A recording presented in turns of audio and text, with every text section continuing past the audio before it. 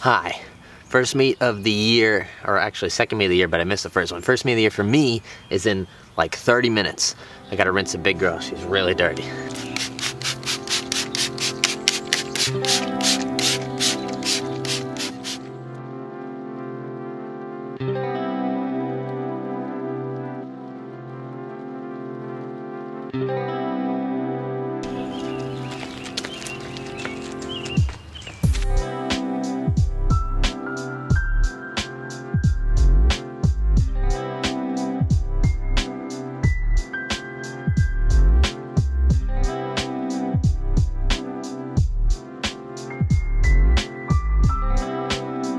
Usually start our meets till mid-April-ish, but it was nice out. I don't think we've had a turnout like this in a couple of years. This is wild. Big car meet, and they put in new lights. So we got new lights, new everything. It's exciting.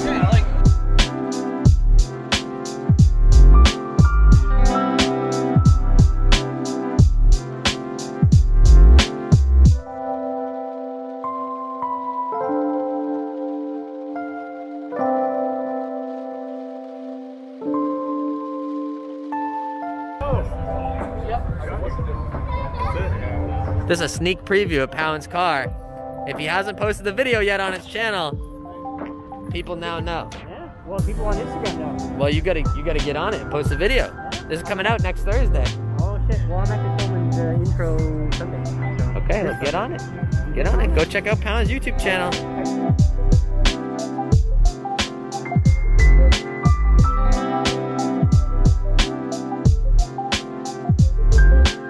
Look who I found.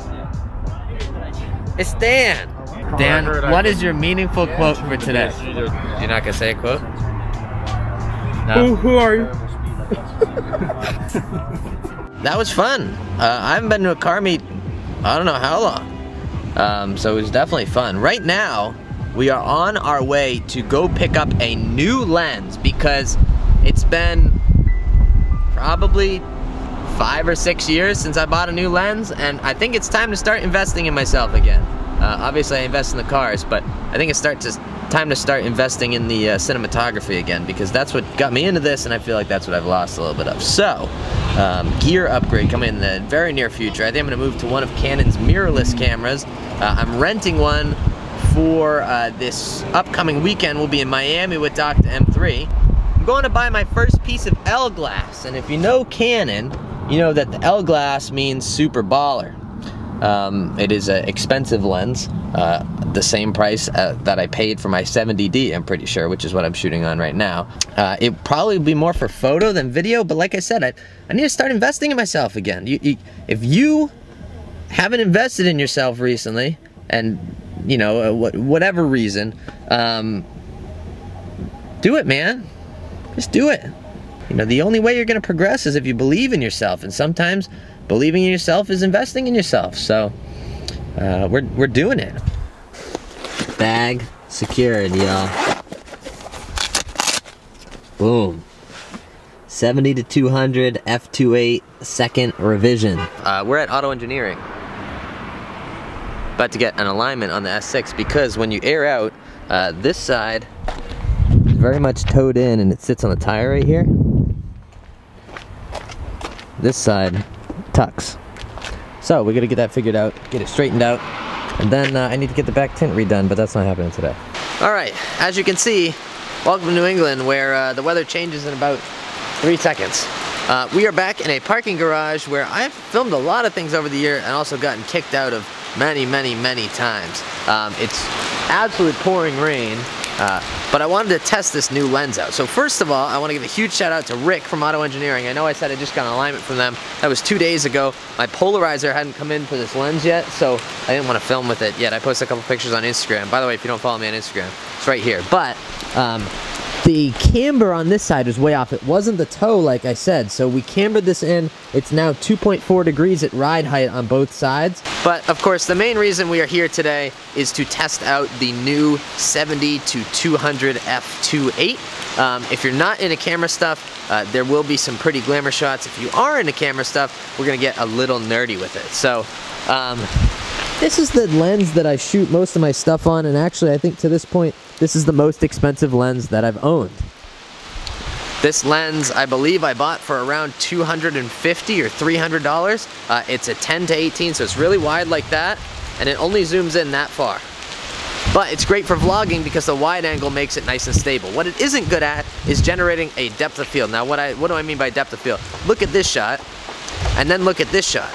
And see the background, how the background is all blurry in there? That would be your depth of field. So when I point this at the car is in focus, the trees are in focus. I mean, obviously the car is more in focus than the other stuff, but the trees are not blurry. Everything is smooth, and that's because this lens doesn't have a very wide opening to let the light in. The wider the opening is, the better depth of field you get, as well as the longer the lens, so the more the lens is zoomed in, the better depth of field you get. So this has both going against it, being a wide angle and also being a narrow opening lens. So what this F2.8 is it's a wider opening, and I said it's a 70 to 200. This is a 10 to 18. The higher the number, the more zoomed in the lens is. Moral of the story is that lens is going to be much sharper. It's also much higher quality glass, so it should get us a really, really nice sharp image.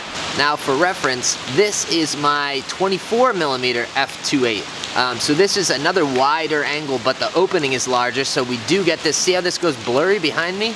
It's much better at getting that depth of field effect than the wide angle lens that I usually use. However, because it's more zoomed in, it's more shaky, and so it's better off being used on a tripod. But I look like this in front of it, and the car looks like that.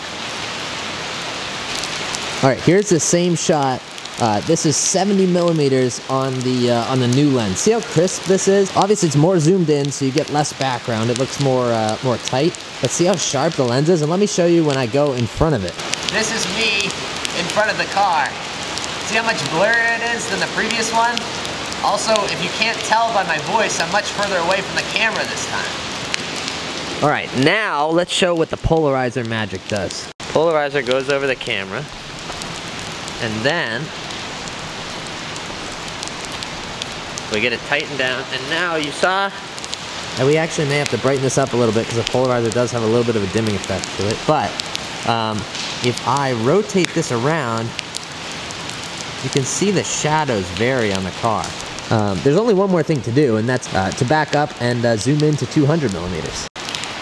All right, there's the car at 200mm, so you can see the depth of field difference in the background. This is almost the same exposure for everything. The only thing I did was bump up the ISO for the polarizer. Hello? Focus? I don't know. Just a while though.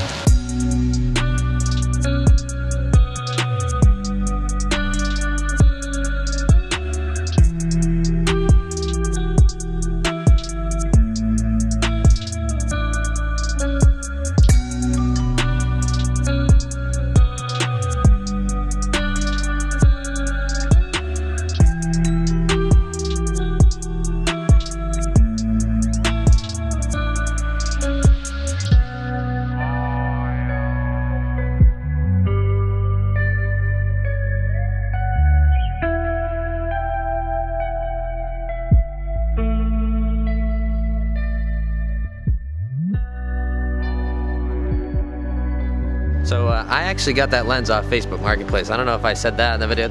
I filmed across like 4 different days. It's kind of hard to remember what I said. But there's the S6 all aired out. I couldn't be happy with how it looks right now, by the way. But I guess I could be, because we got summer wheels coming soon. They should be here mid-April, so that's exciting. Next week we'll be in Florida with Doc to M3. Very exciting stuff.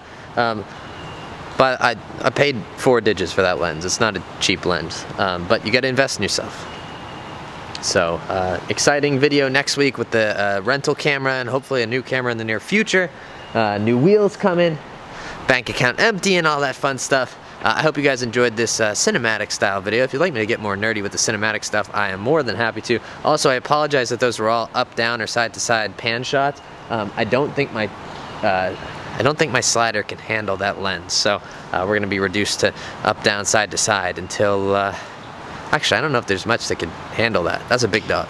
Anyway, I hope you guys enjoyed this video. As always, thank you so much for watching. Go out there and spread some positivity, and we will catch you guys in the next video. Later. Boom, baby.